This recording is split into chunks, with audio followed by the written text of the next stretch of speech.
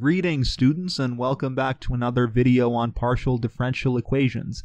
In this video we're going to derive the general solution of the wave equation, but using an easier method that's based on making a change of variables. Let's start by rewriting the wave equation up here just for our reference. Now what we're going to do is define two new coordinates. The first coordinate I'll call r, and the second coordinate I'll call s.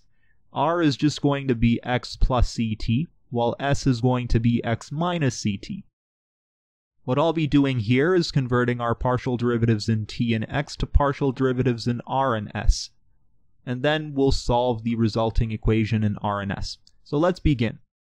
We can use the chain rule to re-express the partial derivative of u with respect to x in terms of the partial derivatives of u with respect to r and s, like so.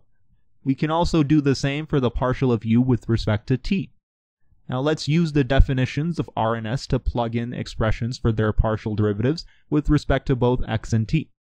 When we do that, here's what we'll get. The derivative of u with respect to x equals the partial of u with respect to r, plus the partial of u with respect to x. And the derivative of u with respect to t equals c times the partial of u with respect to r minus c times the partial of u with respect to s. We can't just stop here though, because we only have the first partial derivative so far. We need to go further and compute the second partial derivatives as well, since those are the ones that appear in the wave equation after all. So let's apply the chain rule again to find the second partial derivatives. Keep in mind that du dr and du ds are still both functions of r and s, so we have to differentiate both with respect to r and s. Let's start with finding the second partial of u with respect to x. And we'll end up with the second partial of u with respect to r times the partial of r with respect to x plus the mixed partial of u with respect to r and then s times the partial of s with respect to x plus the mixed partial of u with respect to s then r times the partial of r with respect to x plus the second partial of u with respect to s times the partial of s with respect to x. Again, the partial of r with respect to x and the partial of s with respect to x are both 1. And since the mixed partial derivatives are both equal by Clairaut's theorem, here's what we'll get for the second partial of u with respect to x. Now let's apply the same chain rule to find the second partial of u with respect to t. Again, partial r partial t and partial s partial t are c and negative c respectively, so once we plug that in, here's what we'll end up with. C squared times the second partial of u with respect to r minus c squared times the mixed partial of u with respect to r then s minus c squared times the mixed partial of u with respect to s then r plus c squared times the second partial of u with respect to s.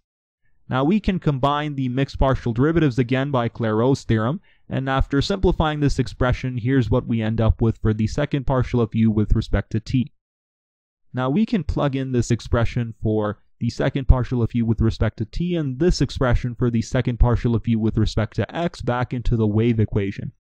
And when we plug them back into the wave equation, we end up with the following PDE in terms of the new transformed variables. We can cancel out the second partials with respect to r and s from both sides, and after moving this mixed partial to the right-hand side, we end up with a differential equation in terms of only the mixed partial derivative. The 4c squared is just a non-zero constant for the non-trivial case, and we can cancel that out.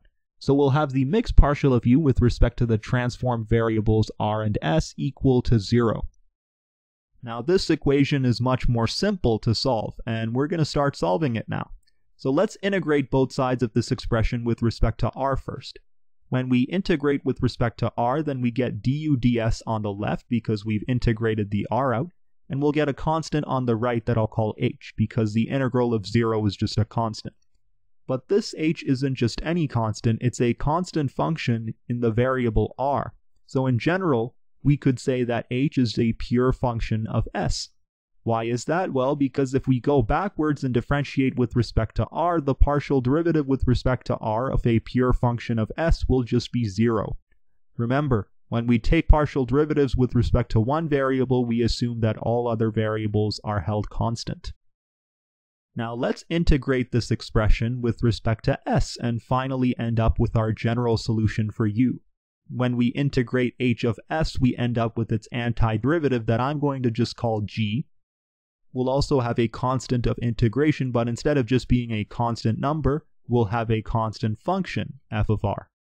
And finally, we'll replace the r and the s by x and t using these definitions of r and s to get the general solution u of the wave equation as a function of x and t, which is just going to be f of x plus ct plus g of x minus ct. And this, by the way, agrees with the general solution we found in the previous video, where I used the transport equation method. So this method works as well, but it's a lot easier because it involves a very simple change of variables. Anyway, that concludes the lecture. We've successfully derived the general solution of the wave equation using a simple change of variables. In the next video, we'll discuss the D'Alembert solution of the wave equation, which is going to involve solving an initial value problem.